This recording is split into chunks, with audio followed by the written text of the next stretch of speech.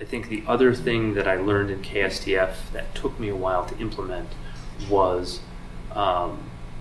giving students very carefully sequenced tasks, but then once they get the task, stepping back almost totally and letting them run the class. So when you come into my class, many days you won't see me doing things that look like teaching.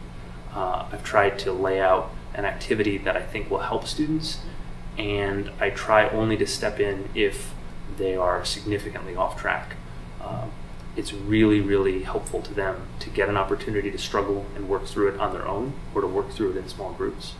But that has taken a lot of training on my part to be able to do that, and KSTF provided me with that.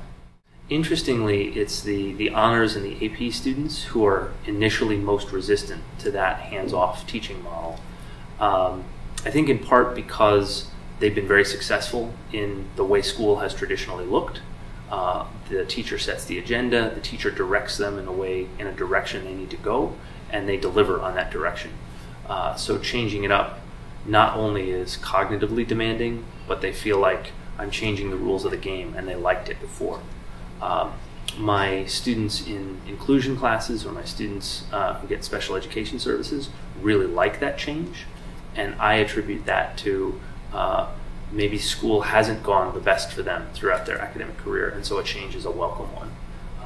So a lot of teaching this way is managing expectations and talking to particularly my successful students about why we have to make this change and why I think it's good.